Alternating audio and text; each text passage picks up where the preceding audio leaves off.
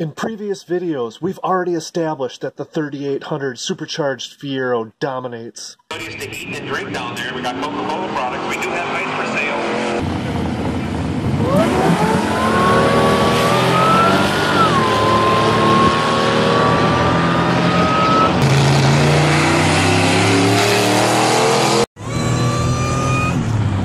Since I uploaded the first two Supercharged Fiero videos almost 2 years ago, I've received over 100,000 views and over 400 comments. The comments have been mainly positive and asking for more information about the various aspects of the build: the engine, the body, the tires, the brakes, and the interior.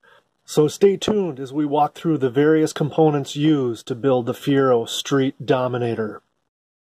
Through its short 5-year production run, the Fiero came with two engine options: the 96 horsepower 2.5 liter 4-cylinder, and the hot ticket, the 140 horsepower 2.8 liter V6. Pontiac Fiero GT. Back in the day, this guy was pretty fired up. Want to see something really exciting? The stock 140 horse 2.8 liter V6 is fun for a little while, but clearly more horsepower is in order. Lucky for us, we have a large supply of GM Series 2 3800 supercharged engines that came in 97-ish to 2003 Grand Prix GTPs and Bonneville SSEIs. In 2004, they came out with the Series 3 3800, which had some improvements and maybe a little bit more complicated of a swap. But the most important part here is by swapping to this engine, you're going from 140 horsepower to 240 right out of the gate, and the torque is going from 170 to 280. A huge improvement, and for many enthusiasts, it's enough, and they stop right there.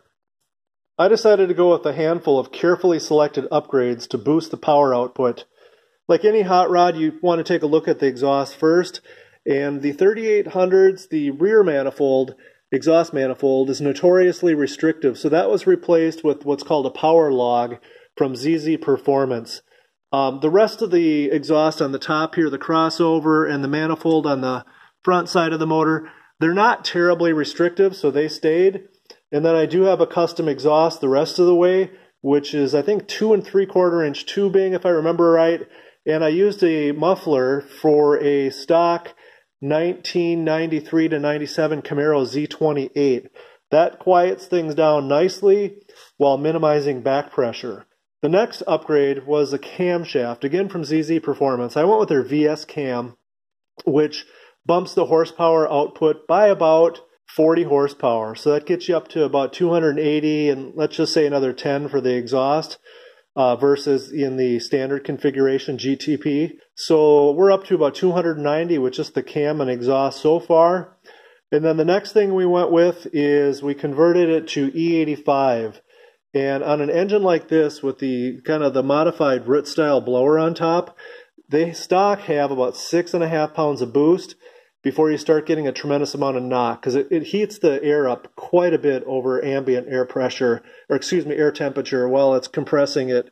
So that's kind of the limiting factor on power. By switching to E85, which is around 105 octane, give or take, plus it cools the intake charge greatly, we can run a much smaller pulley on the front. And this one here is a 2.8, and I can run a full, I think I'm running around 20 degrees actually of ignition timing on E85 with a 2.8. And the boost level peaks out at close to 14 pounds. So with the addition of the E85, the aggressive timing, and the boost on top of the other modifications to the motor, that gets us up to around 385, which is enough to make this a high 11-second in the quarter-mile Fiero.